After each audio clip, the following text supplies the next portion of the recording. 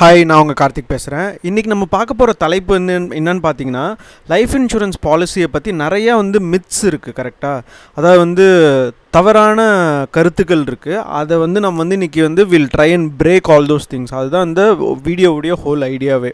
இதில் முக்கியமாக நம்ம பார்க்க வேண்டிய விஷயங்கள் என்னென்ன அப்படின்றது நான் கொஞ்சம் டீட்டெயில்டாக சொல்ல போகிறேன். ஸோ அந்த வீடியோவை கம்ப்ளீட்டாக பாருங்கள். டெஃபினட்டாக இட் வில் ஹெல்ப் யூ. ஏன்னா ஹையஸ்ட் மிஸ் செல்லிங் எந்த இண்டஸ்ட்ரியில் நடக்கும் அப்படின்னு பார்த்தீங்கன்னா, ஃபைனான்ஸ் இண்டஸ்ட்ரியில் நடக்கும்.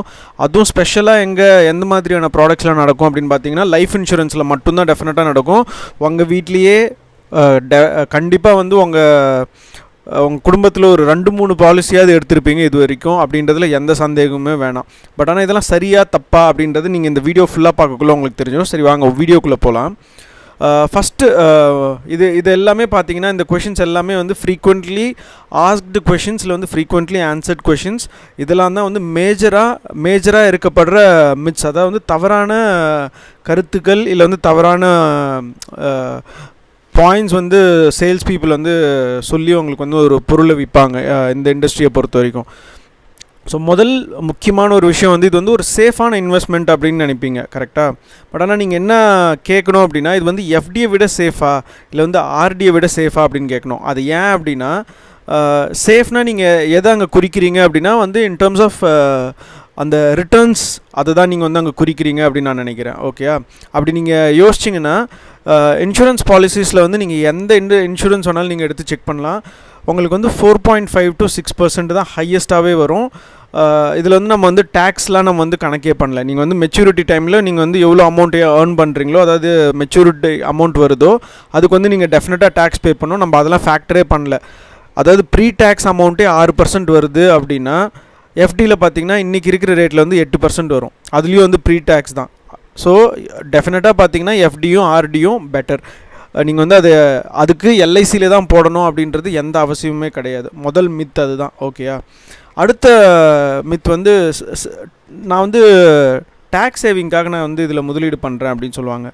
பட் ஆனால் நீங்கள் ஆக்சுவலாக என்ன கேட்கணும் அப்படின்னா, இது மட்டும்தான் எனக்கு டேக்ஸ் சேவ் பண்ணுறதுக்கான வழிமுறையா, இல்லை இது மட்டும்தான் எனக்கு அந்த ஆப்ஷன் கொடுக்குதா அப்படின்னு கேட்டிங்கன்னா, அது கிடையாது அப்படின்றது உங்களுக்கு நல்லாவே புரிஞ்சிடும். அதனால் வேறு என்னென்ன சூப்பரான ஆப்ஷன்ஸ், இதை விட ஒரு பெட்டரான ஆப்ஷன்ஸ் என்ன இருக்குது அப்படின்னு நீங்கள் தேடினீங்கன்னா, டெஃபினட்டாக மியூச்சுவல் ஃபண்ட்ஸ், அதாவது இஎல்எஸ்எஸ் ஃபண்ட்ஸ், இதெல்லாம் உங்களுக்கு தெரிய வரும். ஸோ நீங்கள் அதில் இன்வெஸ்ட் பண்ணலாம். அதே மாதிரி இன்கேஸ் நீங்கள் உங்களுடைய பசங்களுடைய ஸ்கூல் ஃபீஸ் கட்டுறதா இருக்கட்டும், அதில் நீங்கள் டேக்ஸ் சேவ் பண்ண முடியும். இல்லை உங்களுடைய வீடு வாங்கியிருந்தீங்க அப்படின்னா அதில் நீங்கள் பண்ணலாம். பட் ஆனால் வீடு வாங்குறது சரியாக தவறான ஒரு வீடியோ போட்டிருக்கேன், அது கூட போய் பாருங்கள். அதுலேயும் நீங்கள் என்ன வீடு வாங்குறீங்க அப்படின்னா, நீங்கள் மினிமலான அமௌண்ட் தான் நீங்கள் கடன் வாங்கி அதுக்கு தான் நீங்கள் டேக்ஸ் கட்டினீங்கன்னா அதுக்கு பெட்டராக இருக்கும். அது சிறந்ததாக இருக்கும். ஃபுல் அமௌண்ட் நம்ம வீடு வாங்கிட்டு பண்ணுறது ரொம்ப ஒரு தப்பான முடிவாக இருக்கும். அதையும் சொல்லிக்கிறேன். அடுத்தது இந்த எல்ஐசி பாலிசிஸில் பார்த்தீங்கன்னா ஃபிக்ஸடாக ஒரு சம் அஷ்யூட் கொடுப்பாங்க. மெச்சூரிட்டி டைமில் கேரண்டீடாக இவ்வளோ கொடுப்பாங்க அப்படின்றது தான் இந்த சேல்ஸ் பீப்புள், அந்த ரெப்பாக வர்றவங்க எல்லாருமே சொல்கிற ஒரு முக்கியமான ஒரு பாயிண்ட்டாக இருக்கும். அதை கேட்டே ஓ இவ்வளோ வருமா நம்மளுக்கு, நம்ம ஒரு 5000 தான் போடுவோம், இல்லை அந்த ப்ரீமியம் தொகை ஒரு சிறுக நம்ம மாதம் கட்டும். பட் ஆனால் அவங்க சொல்லக்குள்ளே 20 வருஷம் கழித்து உங்களுக்கு 20 லட்சம் வரும், 25 லட்சம் வரும் அப்படிலாம் சொல்லுவாங்க. கரெக்டாக.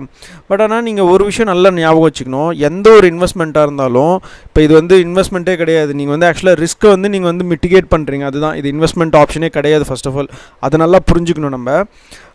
இப்போ நம்ம அந்த அமௌண்ட் நீங்கள் இப்போ இன்சூரன்ஸ் அமௌண்ட் நீங்கள் போடுறீங்களா, அந்த ப்ரீமியம் அமௌண்ட் கட்டுறீங்களா, அதை வருஷத்துக்கு நீங்கள் எவ்வளோ கட்டுறீங்க அப்படின்றத கால்குலேட் பண்ணுங்கள். அதே மாதிரி இப்போ அந்த டைம் டென்னர் எவ்வளோ வருடங்களுக்கு நீங்கள் அதில் லாக்இன் ஆகிறீங்க அப்படின்னு பாருங்கள். இப்போ ஒரு 10 வருஷத்துக்கான பாலிசி எடுக்கிறீங்கன்னா 10 வருஷத்துக்கு நீங்கள் ப்ரீமியம் கட்டுறீங்க அப்படின்றது அர்த்தம். இப்போ 10 வருஷத்துக்கு மொத்த அமௌண்ட் எவ்வளோ கட்டியிருப்பீங்க அப்படின்னு கணக்கு போட்டுக்கோங்க. அதே அமௌண்ட்டை நீங்கள் எஃப்டியில் வச்சுருந்தீங்கன்னா எவ்வளோ அமௌண்ட் வரும் அப்படின்னு பாருங்கள். டெஃபினட்டாக அது உங்களுக்கு அதை விட ஜாஸ்தியான ஒரு அமௌண்ட் தான் வரும். அப்போயே உங்களுக்கு தெரிஞ்சிடும் எது இங்கே பெட்டரான ஒரு ஆப்ஷனாக இருக்கும் அப்படின்றது நம்மளுக்கு தெரிஞ்சிடும். ஸோ இதுலேருந்து என்ன புரியுது அப்படின்னு பார்த்தீங்கன்னா, நான் வெறும் எஃப்டியும் இப்போ இந்த சம் அஷ்யூர்ட் அண்ட் மெச்சூரிட்டியை மட்டும் நான் கம்பேர் பண்ணியிருக்கேன். ஓகே, இந்த பாயிண்ட்டுக்குள்ளேயே நான் வரல. இது ஒரு பக்கம் இருந்தாலும் நான் வெல்த் கிரியேட்டிங் ஆப்பர்ச்சுனிட்டி நீங்கள் மிஸ் பண்ணுறீங்க அப்படின்றது தான் என்னுடைய பாயிண்ட். அது என்ன வெல்த் கிரியேட்டிங் ஆப்பர்ச்சுனிட்டி அப்படின்னா, நம்ம வந்து இப்போ ஏற்கனவே நான் முதல் பாயிண்ட்டில் சொன்ன மாதிரி வந்து நீங்கள் மியூச்சுவல் ஃபண்ட்ஸ்லாம் நீங்கள் வந்து இன்வெஸ்ட் பண்ண முடியும். அதுவும் உங்களுக்கு டேக்ஸ் பெனிஃபிட் கொடுக்கும். அதில் உங்களுக்கு அஷ்யூர்ட் ரிட்டர்ன்ஸ் கொடுக்காது. பட் ஆனால் வெல்த் வந்து க்ரியேட் பண்ணும். உங்களுடைய அந்த ஆரம்ப காலகட்டங்களில் தான் நீங்கள் வந்து அதாவது வந்து அந்த ஒரு யங் ஏஜில் இருக்கக்குள்ள தான் நீங்கள் வந்து ஓடி ஆடி நீங்கள் சம்பாதிக்க முடியும் அப்படின்னு சொல்லுவாங்க. அதே மாதிரி தான் நீங்கள் அந்த ஓடி ஆடி கஷ்டப்பட்டு சம்பாதிக்கிற பணத்தை நீங்கள் சரியான இடத்துல முதலீடு பண்ணிங்கன்னா அது வந்து பல மடங்காக மல்டிப்ளை ஆகிறதுக்கு தான் நீங்கள் வந்து ட்ரை பண்ணணும். நீங்கள் எப்போ வந்து கன்சர்வேட்டிவாக ஒரு டிசிஷன் எடுக்கணும் அப்படின்னா நீங்கள் வந்து ஒரு ரிட்டையர்மெண்ட்டை நோக்கி நீங்கள் போகக்குள்ளே மட்டும்தான் வந்து அந்த கன்சர்வேட்டிவாக ஒரு டிசிஷன் எடுக்கணும். அப்போ மட்டும்தான் நீங்கள் வந்து சம் அஷ்யூர்ட் மாதிரியான விஷயங்கள்லாம் தர்ற மாதிரியான ஃபண்ட்ஸில் நீங்கள் போடணும். மற்றபடி அந்த ஆரம்ப காலகட்டங்களில் உங்களுடைய வெல்த் பில்ட் பண்ணுற அந்த காலகட்டங்கள் இருக்குது பார்த்திங்களா, அந்த உங்களுடைய 40s 45s வரைக்கும் நீங்கள் வந்து இந்த எல்ஐசி பாலிசிஸ் அதாவது இந்த கேஷ்பேக் பாலிசிஸ்லாம் நீங்கள் அந்த பக்கமே போகக்கூடாது அப்படின்றது என்னுடைய தாழ்மையான ஒரு கருத்து. ஓகே. அப்புறம் வந்து சேவிங்ஸ் வந்து இதில் ரெகுலராக வந்து உங்களுக்கு வந்து ஆடட் பெனிஃபிட்டாகவே நீங்கள் வந்து எஸ்ஐபி மாதிரி நீங்கள் வந்து போடுறீங்க, இங்கே வந்து மாதம் மாதம் கட்டுறீங்க, அதுவே உங்களுக்கு சேவிங்ஸ் ஆகிடுது அப்படின்ற ஒரு பாயிண்ட்டும் வைப்பாங்க. ஆனால் இது வந்து சேவிங்ஸ் பண்ணுறதுக்கு நான் வந்து டைரெக்டாக நான் வந்து எஸ்ஐபி முறையில் நான் வந்து மியூச்சுவல் ஃபண்டில் போட்டுருவேனே, பட் ஆனால் நான் ஏன் வந்து இங்கே போடணும், இது எல்லாம் நம்ம ஏன் வந்து திரும்ப ஈக்விட்டிஸ் நம்ம வந்து இங்கே பார்க்குறோம் அப்படின்னா இதில் வந்து ரிஸ்க் இருந்தாலும் உங்களுடைய வெல்த் க்ரியேட்டிங் ஆப்பர்ச்சுனிட்டிஸ் ஜாஸ்தியாக இருக்குது. அதே மாதிரி ரிட்டர்ன்ஸும் வந்து உங்களுக்கு ஜாஸ்தியாக இருக்கும். வேறஸ் இந்த பாலிசிஸில் என்டோமெண்ட் பாலிசிஸில் பார்த்திங்கன்னா வந்து உங்களுக்கு சம் அஷ்யூர்டு அப்புறம் வந்து சேவிங்ஸு இது மாதிரியான அதாவது அந்த ரிட்டையர்மெண்ட்டில் இருக்கிறவங்க ஒரு பெரிய அமௌண்ட் 1 கோடி ரூபாய் நான் வச்சுருக்கேன் அப்படின்னு நினைக்கிறவங்களுக்கு அந்த அமௌண்ட்டை வந்து நான் அப்படியே அதை என் பிரின்சிபலை நான் கரைக்கக்கூடாதுன்னு நினைக்கிறவங்களுக்கான ஒரு பிளானாக தான் இருக்க முடியும் இதெல்லாம். அதே மாதிரி ரிட்டர்ன் வைஸ் நீங்கள் பார்த்தீங்கன்னா 4-6% நீங்கள் வந்து ஒரு கார் வாங்க போகிறீங்கன்னு வச்சுக்கோங்களேன், காருக்கான அமௌண்ட்டு கொடுத்துட்டு ஒரு 2 வீலர் கொடுத்தா நீங்கள் எப்படி அக்செப்ட் பண்ணுவீங்களா, மாட்டிங்களா? அதே தான் இங்கே நடக்கும். நீங்கள் வந்து கட்ட போகிற ப்ரீமியம் பார்த்தீங்க அப்படின்னா ஒரு காருக்கு ஈக்குவலண்ட்டான ஒரு ப்ரீமியம் கட்டுவீங்க, ஆனால் உங்களுக்கு ரிட்டர்ன்ஸ் கிடைக்கிறது ஒரு 2 வீலருக்கு கொடுக்குறாங்க அப்படின்றது நீங்கள் வந்து மனசில் பதிவு வச்சுக்கிட்டிங்கன்னா டெஃபினட்டாக இந்த மாதிரியான பாலிசிஸில் நீங்கள் வந்து இன்வெஸ்ட் பண்ண மாட்டீங்க. இதெல்லாமும் ஒரு பெரிய மித்து தான். ஓகே, அதெல்லாம் வந்து அந்த சேல்ஸ் ரெப்ஸாக இருக்கிறவங்க வந்து மிஸ்செல் பண்ணுவாங்க. அப்புறம் இன்னும் ரொம்ப பிரபலமாக சொல்லக்கூடிய இன்னொரு விஷயம் வந்து என்னுடைய ஃப்ரெண்ட் வந்து புதுசாக வந்து எல்ஐசி ஏஜென்ட்டாக இருக்கார், நான் அவருக்கு ஹெல்ப் பண்ணணும் அதனால் நான் வந்து ஒரு பாலிசி போட்டேன் அப்படின்னு வந்து சொல்லுவீங்க. இதை விட ஒரு பெரிய ஒரு தப்பான ஒரு விஷயம் என்னவாக இருக்க முடியும்? உங்களுடைய நண்பருக்கு நீங்கள் உதவி பண்ணணும் அப்படின்னு நினச்சிங்கன்னா உங்களால் முடிஞ்ச உதவியை வந்து பணமாகவே அவர்கிட்ட கொடுத்துட்டு போயிடலாமே. இதுக்காக வந்து நீங்கள் அவருக்கு வந்து ஒரு எல்ஐசி ஒரு பாலிசி ஏன் எடுக்கணும் அப்படின்றது எனக்கு புரியவே இல்லை. இன்னொரு அடுத்த விஷயம் பார்த்திங்கன்னா வந்து என்னுடைய அம்மா அப்பா வந்து ஆரம்ப காலகட்டங்கள்லேருந்தே வந்து எல்ஐசியோடைய பெரிய ஒரு ஃபேன். அதில் தான் வந்து இன்வெஸ்ட் பண்ணியிருக்காங்க, அதில் தான் நிறைய அமௌண்ட் வந்து போட்டிருக்காங்க, மாதம் மாதம் பெரிய தொகை போடுவாங்க அப்படின்னு அவங்க தான் ரெக்கமெண்டும் பண்ணாங்க அப்படின்றது நிறையா வீடுகளில் நம்மளால் பார்க்க முடியும். ஆனால் ஒரு விஷயம் நம்ம ஞாபகம் வச்சுக்கணும், என்ன அப்படின்னா காலங்கள் வந்து மாறி போயிடுச்சு அப்படின்றது புரிஞ்சுக்கணும். அது வந்து ஓல்ட் ஸ்கூல் ஆஃப் தாட் அப்படின்றத நல்லா நீங்கள் பதிய வச்சுக்கணும். ஏன்னா அன்றைக்கி இருந்த காலகட்டங்களில் பெரிய வந்து ஆப்ஷன்ஸ் கிடையாது, வேறு அவென்யூஸ் கிடையாது இன்வெஸ்ட் பண்ணுறதுக்கு. ஆனால் இன்றைக்கி அது மாதிரி ஒரு இது கிடையாது, நிலைமை கிடையாது. டிராஸ்டிக்காக அப்சைட் டவுனாக மாறி போயிருக்கு உலகமே. அப்போ நீங்கள் வந்து பழைய இதெல்லாம் பழையன கழிதலும் புதியன புகுதலும் அப்படின்ற மாதிரி டே டு டே வந்து நிறைய சேஞ்ச் ஆகிட்டு இருக்குது. இன்வெஸ்ட்மெண்ட் அவென்யூவும் அதே மாதிரி தான். ஸோ நீங்கள் அதை அப்படி தான் பார்க்கணும்.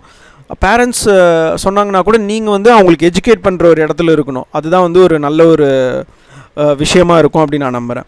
அப்புறம் கவர்மெண்ட்டுடைய பேக்கிங் வந்து இதுக்கு இருக்குது அப்படின்றது நிறைய பேருடைய ஒரு பாயிண்ட்டாக இருக்கும் எல்ஐசியை பொறுத்த வரைக்கும்.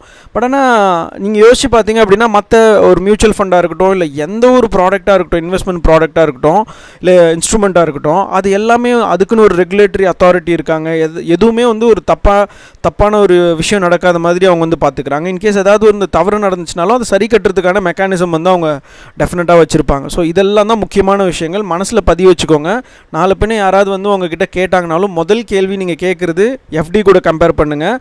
அடுத்தது இதில் வந்து எவ்வளோ ரிட்டர்ன்ஸ் வரும் அப்படின்றது கேட்டிங்கனாலே உங்களுக்கு விடை உங்களுக்கே தெரிஞ்சிடும். அடுத்தது அடுத்து வேறு சில விஷயங்கள் என்ன கேட்கணுன்னா, இப்போ சொன்ன மாதிரி அந்த ரிட்டர்ன் ரேட்டு, இப்போ நீங்கள் 1 லட்ச ரூபாய் எஃப்டியில் போடுறீங்கன்னா எவ்வளோ % எனக்கு வட்டி கிடைக்கும்னு கேட்குறீங்கள, அது கேட்காம நீங்கள் எப்படி போடுவீங்க? ஆனால் நீங்கள் ஒரு எல்ஐசி ஏஜென்ட்டுக்கிட்ட கேட்டிங்கன்னா அது வந்து உங்களுக்கு டைரெக்டாகவே பதில் சொல்ல மாட்டார்.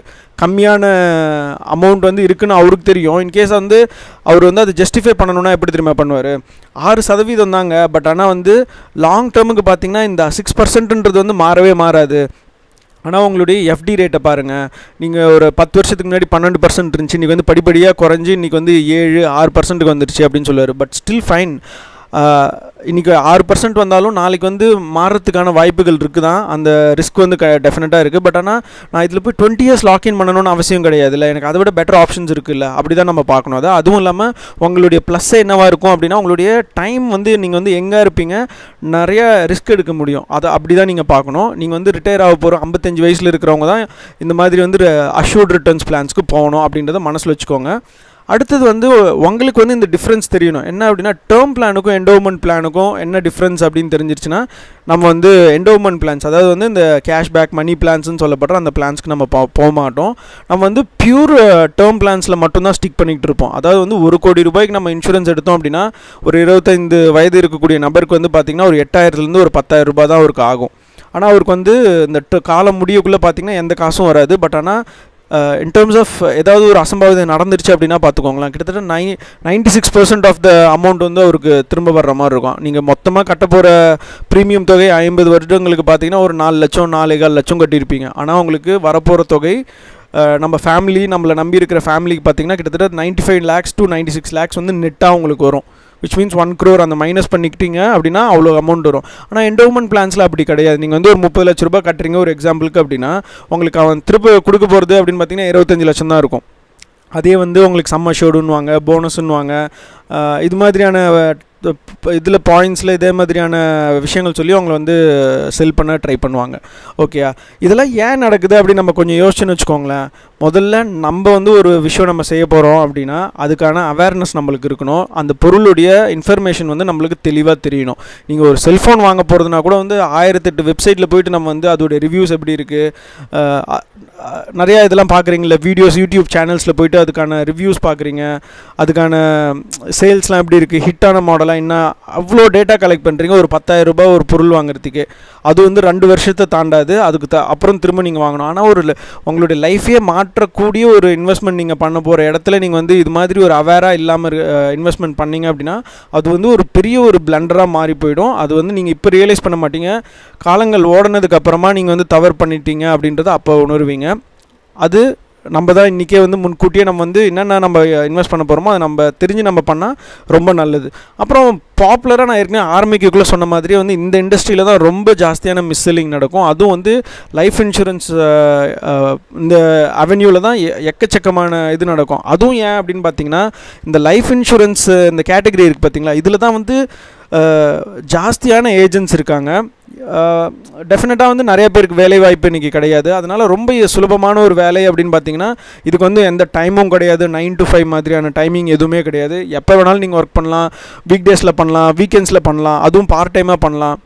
இது மாதிரியான ஆப்ஷன்ஸ்லாம் இருக்கிறதுனால இது வந்து ஒரு லுக்ரேட்டிவான ஒரு பிஸ்னஸாக வந்து நிறைய பேர் பார்த்துக்கிட்டு இதில் வந்து ஏஜென்ட்ஸாக வந்து சேர்ந்துடுறாங்க. அதனால் மிஸ் செல்லிங் ஜாஸ்தியாக நடக்குது. இதுக்கான தகுதி என்ன அப்படின்னு பார்த்தீங்கன்னா, வெறும் 10வது முடிச்சிருந்தாலே போதுன்ற நிலமை தான் இன்னி வரைக்கும் இருக்குது. ஓகேங்களா, நான் அதை தப்பு சொல்லலை. பட் ஆனால் அவங்க சரியான ப்ராடக்ட்ஸ் வந்து ரெக்கமெண்ட் பண்ணாங்க அப்படின்னா டெஃபினட்டாக அதுக்கு வந்து படிப்பு இருக்கணும் அப்படின்றது கூட நான் வந்து ஏற்றுக்க மாட்டேன். அது யார் வேணாலும் ரெக்கமெண்ட் பண்ணலாம். இட்ஸ் காமன் சென்ஸ், அவ்வளோதான் அப்படின்றது என்னுடைய பாயிண்ட். இதுக்கான ப்ரூஃப் என்ன அப்படின்னு பார்த்தீங்கன்னா, விளம்பரங்கள் நீங்கள் பார்த்தீங்கனாலே தெரியும். இந்த ஏஜென்ட்டாக சேர்ந்திங்கன்னா வந்து உங்களுடைய லைஃப் ஸ்டைல் வந்து கார் வாங்கிடலாம், பங்களா வாங்கிடலாம், நீங்கள் வந்து ட்ரிப்பு ஃபாரின் ட்ரிப் போகலாம் அப்படின்ற மாதிரிலாம் வந்து விளம்பரம் பண்ணுவாங்க. அடுத்தது இன்னொரு கிளாசிக்கான ஒரு எக்ஸாம்பிளுங்க. இது வந்து 2014 வந்து அலகாபாத் ஹைகோர்ட் வந்து ஒரு வேர்டிக்ட் கொடுத்துச்சு. என்ன அப்படின்னா, எஸ்பிஐ லைஃப் வந்து ஒரு பிளான் வச்சுருந்தாங்க. அதாவது யூனிட் +2 அப்படின்னு ஒரு பிளான். இது வந்து யூனிட் லிங்க்டு இன்சூரன்ஸ் பிளான். அவங்க வந்து ஒரு நபருக்கு வந்து 50,000 ரூபாய் அவர் வந்து ஒரு ப்ரீமியமாக கட்டினார். அந்த ப்ரீமியம் அவர் வந்து மெச்சூரிட்டி ஆகக்குள்ள அவர் வந்து எடுக்கணும் அப்படின்னு சொல்லக்குள்ள வெறும் 248 ரூபாய் தான் அவர் கையில் திரும்ப கொடுத்தாங்கன்னா யோசிச்சு பாருங்கள் எந்த அளவுக்கு மோசமான ஒரு ப்ராடக்டாக இருக்கும் இந்த யூலிப் பிளான்ஸ் அப்படின்றது.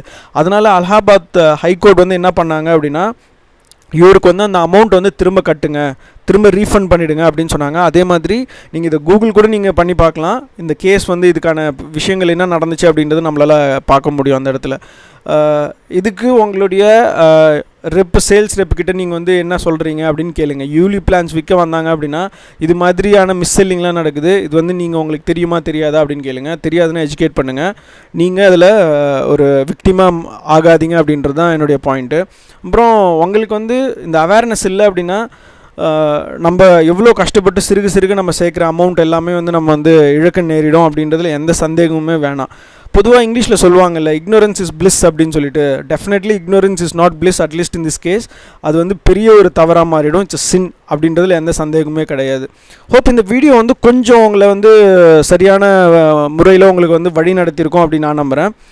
வேறு ஏதாவது உங்களுக்கு கேள்வி இல்லை வந்து உங்களுடைய கருத்துக்கள் ஏதாவது இருந்துச்சு அப்படின்னா கமெண்ட்ஸில் தயங்காமல் வந்து பதிவிடுங்க. நான் வந்து ரிப்ளை கொடுக்குறேன் அந்த இடத்துல. அப்படின்னு சொல்லிட்டு இந்த வீடியோ நான் இங்கே முடிச்சுக்கிறேன். நான் உங்கள் கார்த்திக், இது உங்கள் ஸ்மார்ட் அண்ட் ஃபுல்லிஷ் சேனல். நன்றி, வணக்கம்.